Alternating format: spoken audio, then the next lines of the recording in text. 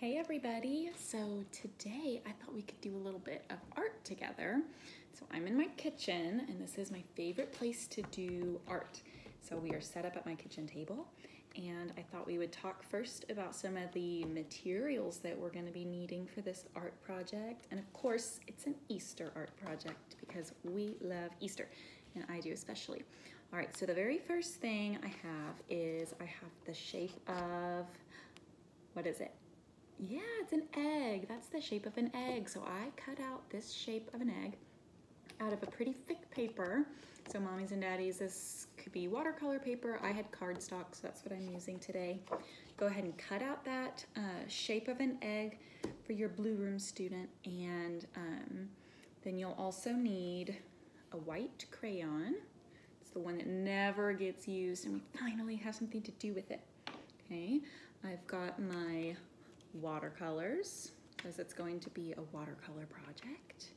I have a paper towel and this is where you can dab off if you have any extra. I have my cup of water and my paintbrush. And you can see that I've already done a little bit of painting today. So I made one and it has been drying so that I could show you before we got started. Okay, so it's a wax resist watercolor egg. Right, so this is the one that I made. Isn't that so beautiful? So the first thing that I did was I drew all of these white spots with my white crayon. And at first it looked like nothing was there. You couldn't see anything. It was all invisible. But then I started to paint on all this pretty blue watercolor and it popped up. All these lines and the shapes that I drew appeared. Okay, because the paint doesn't like wax. They don't like this crayon, so it doesn't paint over the crayon. It says, no, no, no. All right, so I have my egg shape, and we'll go ahead and get started. You can do whatever you want. You get to be creative and artistic with this. So I'm gonna make another one that looks pretty close to that one that I made because I'm gonna give these as Easter presents for my mommy and daddy. So this is a good thing you could give them, or you could give to a brother or sister. You could give it to a neighbor. You could send it to grandma and grandpa in the mail, whatever you want to do with it, that would be great. Or you could just hang it up on the wall and it'd be Easter decorations. So go ahead and start drawing, get your white crayon. And I'm gonna make mine look the same. You have to press down pretty hard with the white crayon. And remember, you're not gonna be able to see it until you start painting. So this part, you'll just kind of have to be creative and see what lines you want to make, or maybe some squiggles and some circles. Whatever you are thinking is going to be perfect.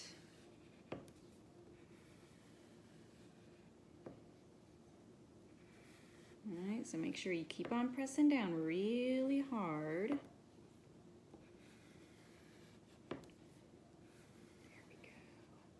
I really like the way it looks when you do a bunch of lines. So see if you can draw some lines on there maybe. Or maybe you want to draw a heart or a flower if you can do that. You could write your name if that sounds like fun to you. Whatever you want. Make it your own creation.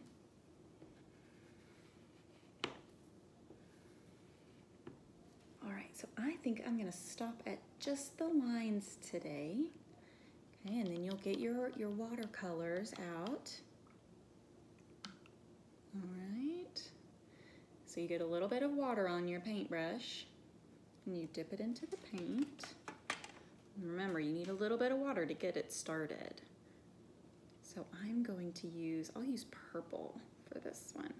So get a little purple on there. Go ahead and just paint all over your paper. Paint, paint, paint. Get a little bit more purple. And now remember, this is your egg. This is your beautiful creation. So you can do whatever colors you want to do on it. Okay, I'm gonna get a little bit more water. Go back for some more purple. I think I'm gonna make mine all one color. But if you wanted to do more than one color, go for it. I want to see what all of your beautiful creations are going to be.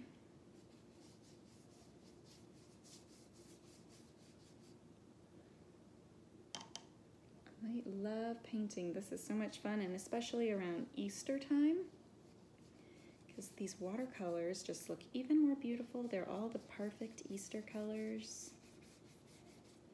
So this is such a beautiful light purple color.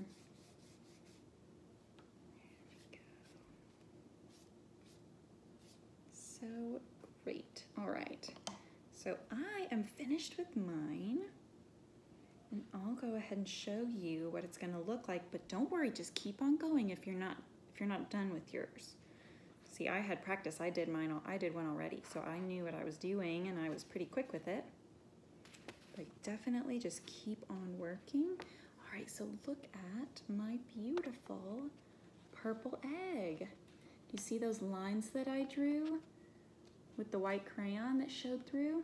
Isn't that great? Isn't that so beautiful? All right, so that is my purple egg, and I hope that when you finish your beautiful watercolor eggs, you'll send me a picture of you holding it up. Make sure to write your name on the back so that everybody knows that it's your creation. An artist always signs their work.